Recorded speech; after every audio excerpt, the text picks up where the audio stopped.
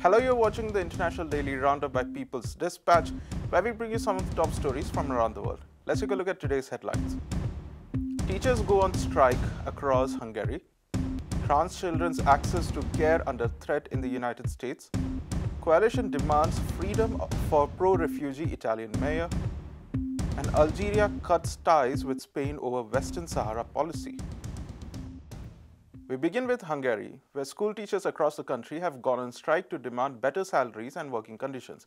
The action has been organized by the PSZ Union and the Democratic Union of Teachers, or the PDSZ.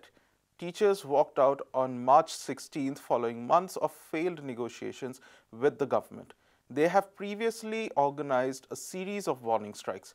This included one on January 31st, which saw the participation of over 20,000 workers. Conservative Prime Minister Viktor Orban tried to restrict the actions by issuing a special COVID-19 decree for mandatory teaching. The unions challenged this in the Constitutional Court as an attack to their right to strike. Teachers in Hungary receive the lowest salaries in the European Union. Their pay scale is still calculated on the basis of the 2014 minimum wage. Meanwhile, unions argued that the workload has increased amid a shortage of staff. The education system currently lacks around 12,000 people. Besides an adjustment of the pay scale, teachers are demanding an increase in the guaranteed pay for non-teaching staff. They have also demanded that teaching work time be limited to 22 hours a week. Work time for pedagogical and special assistants must be similarly limited to 35 hours a week. As the strike continues, the government has reportedly made a list of protesting teachers and threatened to cut their salaries. Despite this, teachers held a demonstration outside Parliament on Saturday. According to local reports, all classes remained suspended from March 16th to 18th and resumed at 50% capacity between March 21st to 23rd. We move on to the United States, where nearly one-third of transgender children in the country could lose access to gender-affirming care. The recent spate of legislation pushed by the Republican Party has put over 54,000 transitioning children aged between 13 and 17 at risk. These findings are part of a new report by the Williams Institute at the UCLA School of Law. Gender-affirming care could be denied even in cases where parents, therapists, and doctors all support a treatment. Moreover, 4,000 people between 18 and 20 years of age are also under threat in Alabama, Oklahoma, and North Carolina. Approximately 150,000 youth in the United States identify as transgender. As of last week, the 15 states have either passed or are considering bills to restrict gender-affirming care.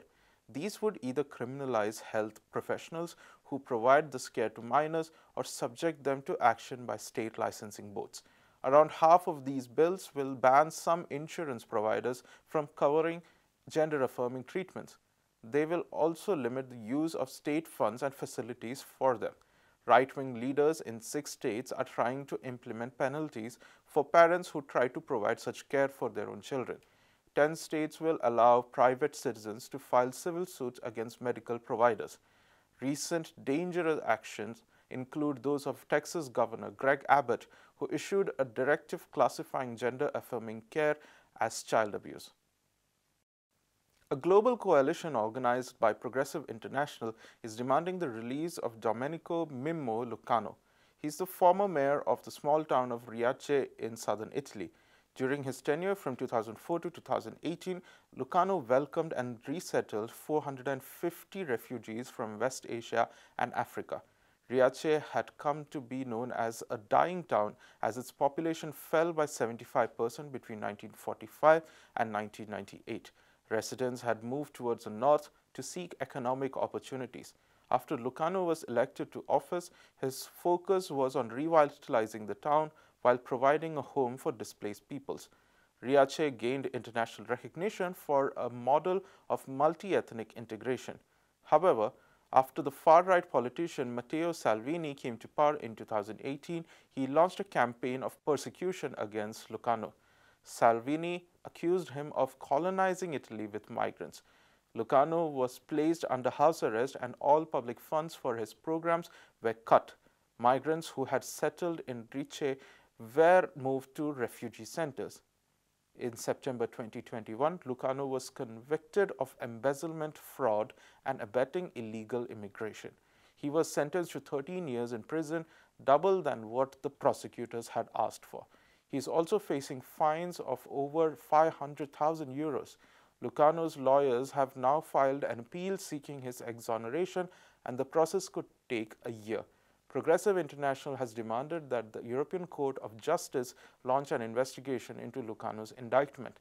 His arrest took place just as Italy's Interior Ministry imposed a series of brutal anti-immigrant policies. And finally, we take a look at Algeria, which has cut diplomatic ties after Spain changed its policy regarding the Western Sahara. On March 18th, Spanish Foreign Minister José Manuel Albares said that he backed a 2007 proposal by Morocco. Under the plan, Western Sahara would be granted autonomy under the kingdom's sovereignty. This signaled an abrupt and complete shift in Spain's previously neutral position. Similar language was also adopted by the UN Security Council in October. Reacting to Spain's statements, the Algerian Foreign Ministry recalled the ambassador to Madrid on Saturday. Algeria has had cordial relations with Spain and provided over 40% of its gas supplies in 2021. Spain's shift was also condemned by the Polisario Front as a grave error. It added that the position contradicted the international legitimacy. The front has been resisting Morocco's occupation of the Western Sahara and the exploitation of its resources for decades. Morocco occupied the region in 1975 after the withdrawal of the Spanish colonizers. In 1991, a UN-led peace process resulted in a ceasefire and a settlement plan. This would include an independence referendum to decide the fate of Western Sahara. Not only has Morocco not conducted this referendum, it also violated the ceasefire by deploying troops to Guerguerat in 2020. The kingdom has repeatedly carried out air attacks which have killed both Sahrawi and Algerian nationals. Morocco's ambassador to Spain returned to Madrid on Sunday after being recalled during a dispute in 2021. And that's all for today's episode. For more such stories, visit our website at www.peoplesdispatch.org and follow us on Facebook, Twitter, and Instagram. Thank you for watching.